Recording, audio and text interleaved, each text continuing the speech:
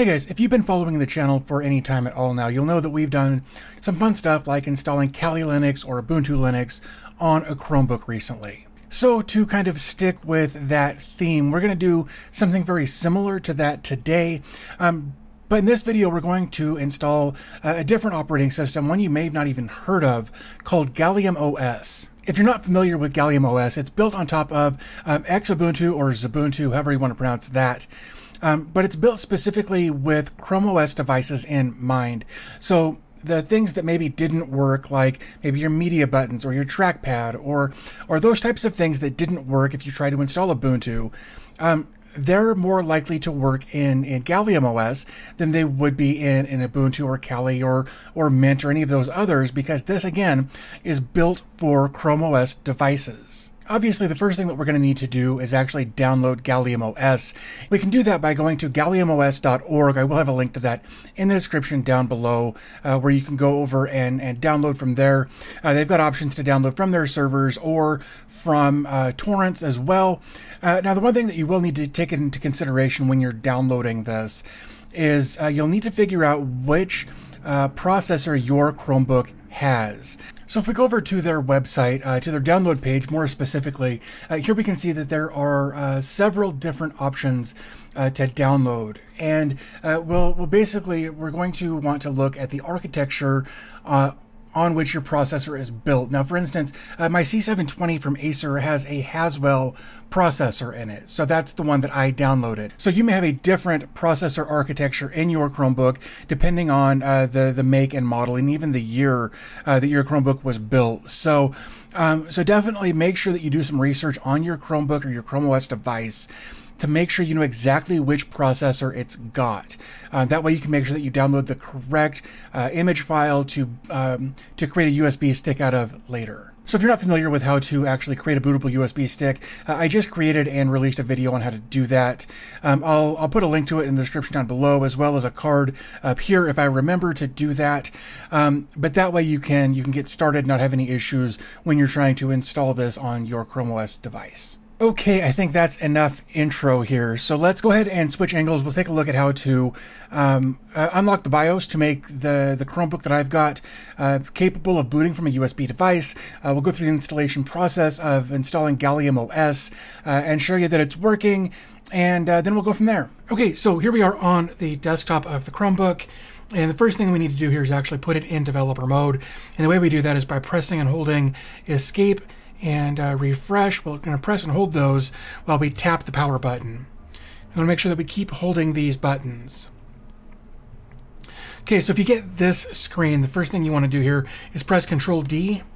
It's going to say to turn verification off, press Enter. We want to turn OS verification off to put it in developer mode, so we'll press Enter. And then here it's going to give us a screen saying OS verification is off. Press space to re-enable. This is kind of just an additional step to make sure that you want to do this. And then I believe we'll have one more of these or something similar to this on the next screen.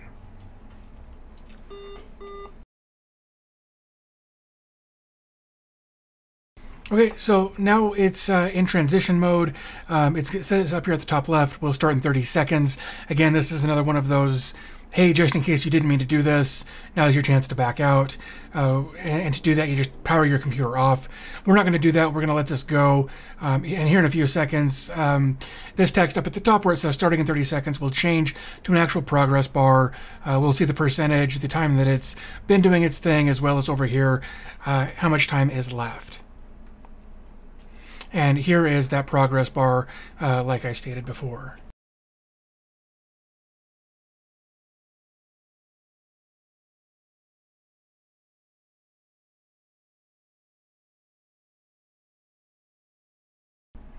Okay, so now that we've put the device in developer mode, we're presented with this screen saying OS verification is off. And if we want to, we can re-enable that. We don't want to do that. We actually want to go ahead and boot into our desktop, so we can press Control D.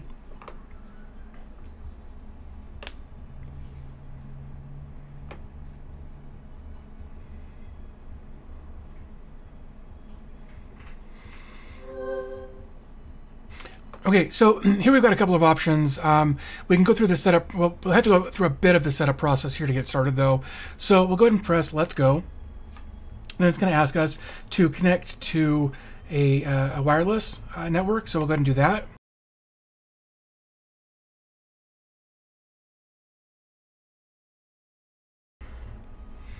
Now we're just going to accept and continue. This is all fine. And this is where one of those variations comes in. You can sign in, but I don't think that's necessary. What we'll do is actually browse as guest.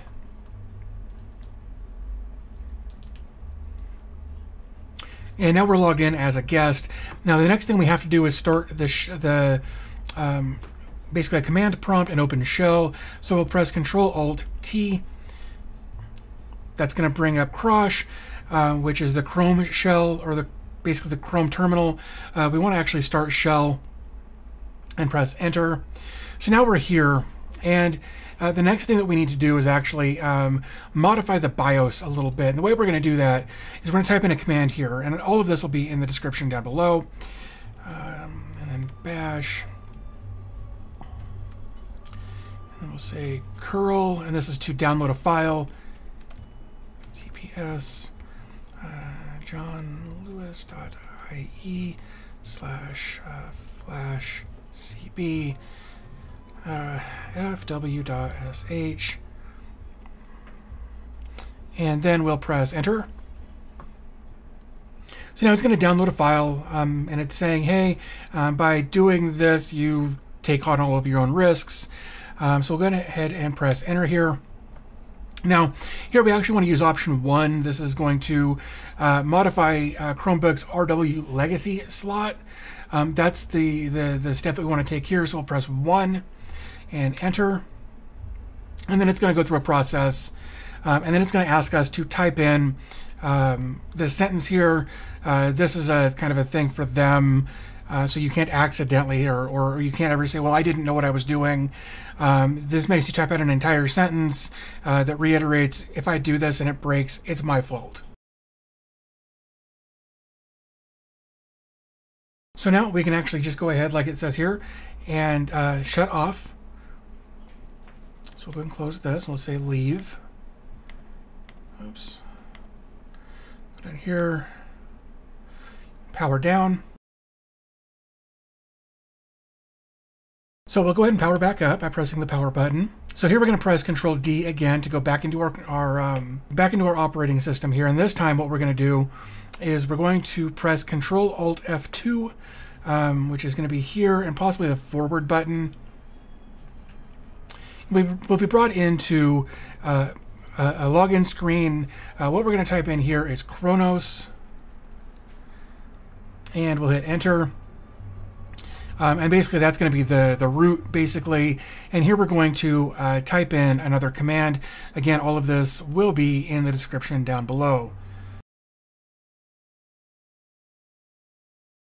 And what this is going to allow us to do is actually boot from a USB device. That's the whole point of us doing this. Dev boot legacy equals 1.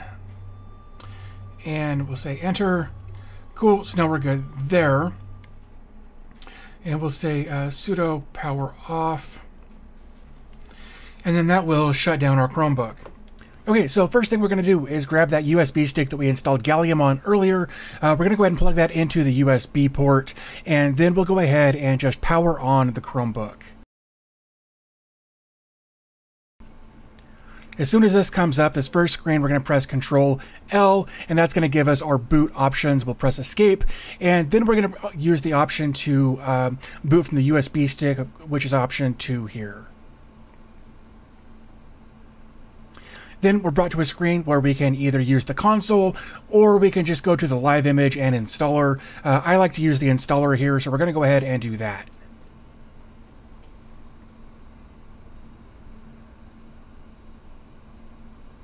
And you can actually see how quickly that booted up, which I'm really, really stoked with. The nice thing about GalliumOS is it's built for this hardware, or for Chromebook style hardware, which means that it is less intensive and it boots faster and runs more efficiently on the lower end hardware like this. So here we are on our desktop. You'll notice that it looks very, very similar to Windows. It's got the taskbar like you're familiar with. You know, it's got all of your volume and your connectivity and all of that in the bottom right. In the bottom left, it's got the start menu just like you might see in Windows. They may hate me for saying that, but it has a very Windows-like feel to it. So we're going to go ahead and install this. Very, very simple. We'll just click it or double click it in this case, I guess. In just a couple of seconds, the installer will come up. It's going to ask us what language we want. Of course, we're going to choose English, or rather, I'm going to choose English. You can choose any language you'd like. And here it's asking to connect to Wi-Fi so that it can do updates and that sort of thing. So we'll go ahead and connect to the Wi-Fi here at my house. We'll put in all of the credentials for that. And then once we've got that in, we'll go ahead and click Connect. So once it's connected to the Wi-Fi, then we can go ahead and click Continue. And that'll start taking us through the installation process here.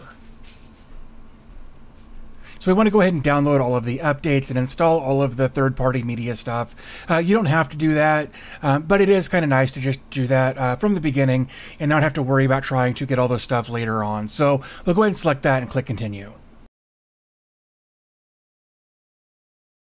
So here it's asking, what do we want to do? Do we want to delete everything that's here? Do we want to use any of the predetermined logical volume management stuff? Or do we want to do something custom here? I'm just going to use the basic installer here. We're not going to change anything.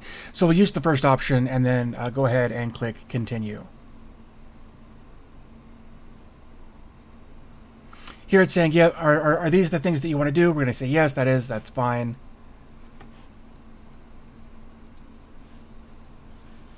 Here it's asking what time zone. I'm in Mountain, so Denver is just fine for me. So go ahead and click Next. On this screen, it asks what keyboard do I want to use. US English or English US is fine. And then it's going to ask for your name, what computer name you want, your username, and of course a password. I use some pretty generic stuff on this when I'm doing these videos. I would suggest using a strong password and not having it automatically log in like I'm going to do here. But again, this is just for demonstration purposes. In a real world, you do want to be more secure than this.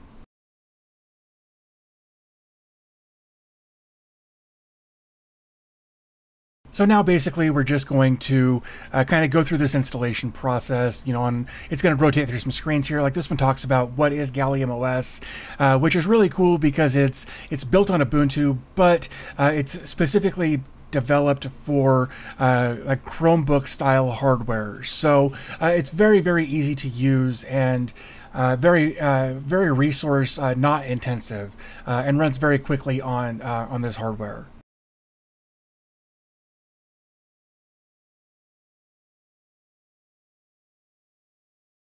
Okay, so that's it. That's how quickly and easily this installs. This process took less than 10 minutes. Here we're given the option to either continue testing or restart. We want to jump into this, so we'll go ahead and say restart now, and then we'll go ahead and boot into the desktop and actually get going with the operating system. And here it's going to tell us to go ahead and remove the installation media. That would be that USB stick, and then press enter. So we'll go ahead and do that. It'll go through a reboot process, and of course, I like to press Control L here, and then Escape, and Option 1 this time because there's no USB stick to boot off of. And then we're booting right back into the actual operating system that we'll use moving forward. Now, of course, the first thing that I like to do here is always try to install updates. So we can go down to the bottom left, click what we'll call the Start button, for lack of a better term there, and then we'll go to the GalliumOS updater. And just like it was reading my mind, up there at the top right, you'll see that there are 424 packages or 464 packages. 252 of those are security updates. So go ahead and do that. We'll go ahead and, like I said just a moment ago, we'll go ahead and click this GalliumOS update. Then we're going to put in our password. When you're typing in your password, nothing is going to show up on the screen. That's for security reasons. If you're typing stuff in and nothing shows up, it's fine. It's supposed to do that.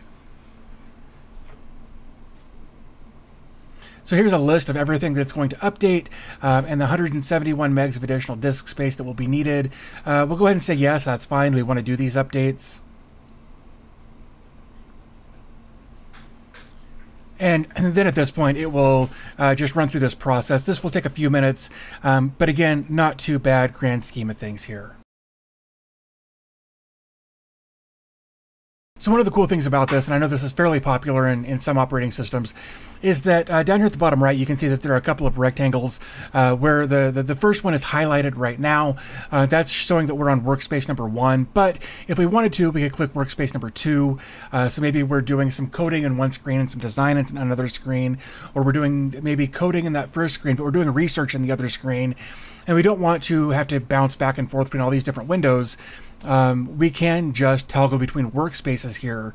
Of course, when you toggle between them, all of the system resources are going to be still used in the background, but it's nice to be able to differentiate those to be two different or possibly even more different workspaces to utilize. And here I'm looking for basically the task viewer, but for some reason can't remember the name task viewer. So we'll click accessories here, and whenever you click the thing in the right, any of the sub-menus will pop up in the left over there, which is a little bit different than Windows, but still very, very easy to use. And there's Task Manager. Here we can see that it's only using like 30 to maybe 60% of the CPU here, which again, for what it's doing is really, really low. And then also it's only using about 20% of the memory, which is really cool because this has only got 2 gigabytes of memory in it. So it means it's only using about 400 megs of memory. Here we can sort by what's using the most, and you can see that everything's only using like 55 megs or something less than that for all of its different processes. So it's being very, very efficient in what it's doing here. So I'm really, really happy about the way they've built this operating system. So here we'll go ahead and pop back over to our first workstation or first workspace, so we can see what the status of the updates here. It's still got a few minutes left, so we'll go ahead and let this run for a bit longer, and then we should be good to go. Okay, so here it's asking us, what do we want to do with the grub, which has to do with the booting. You got a couple of options. You can either use the current version that's on here, or you can use the package maintainers version. I've always used the package maintainer version whenever I've done this, and it's been just fine. I would advise to do the same. And here we are, we're done. That's just that easy. It said press enter to close the window. And there you have it. That's how easy it is to install GalliumOS on a ChromeOS device. So by default, everything should work just fine. Your trackpad, your keyboard, everything should work. But you may run into an issue with your media keys, like your volume up and down, and possibly even your brightness, though I didn't experience the brightness so much as I did experience the volume up and down, and the mute button's not working. And I'm going to release a separate video for that. This video has gotten really, really long. Also, I think that more than just GalliumOS, people will experience this. I had somebody reach out to me recently and tell me that he had that problem installing on Ubuntu. I also noticed it here. So I will also link to that in the description down below. And again, if I remember, I'll put a card up here for that. Hopefully you found this video helpful and informative. If you did, do me a favor, give it a thumbs up. Also, be sure to leave a comment down below letting me know that it worked or if it didn't work, what kind of issues you've run into, that sort of thing. I like talking to you guys and helping where I can with these tech-related things. Also, if you ever want to help support the channel, I do have a list of ways that you can help support the channel in the description down below. I just signed up for a new service. I believe it's called Coffee, where you can buy me a coffee. It's very, very similar to Patreon. It's an online tip jar, and if you want to contribute and help out the channel, you can definitely check that out as well. But I think I'm going to go ahead and wrap things up here. Thanks for your time. I always appreciate your support, and I'll talk to you in the next video.